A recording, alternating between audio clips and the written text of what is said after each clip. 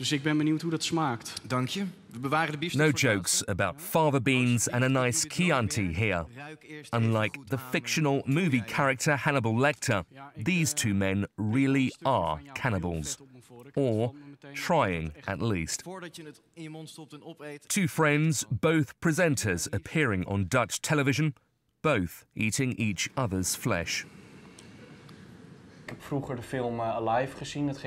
I saw the movie Alive, which is about a team of rugby players who are in a plane that crashes into the mountains. To survive, they had to eat the ones that died. And since then, I've always wondered what human flesh would taste like. The TV show called Guinea Pigs has certainly caused controversy. Video from the operation was included in the broadcasted show.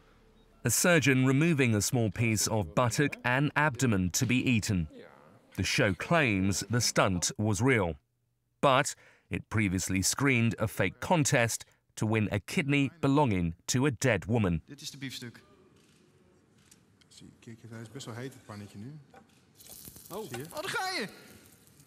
Lawyers have said that the act of eating human flesh is not a criminal act, although the operation and the surgeon's participation may fall foul of the law. Falling foul of decency, however, that is a matter of taste.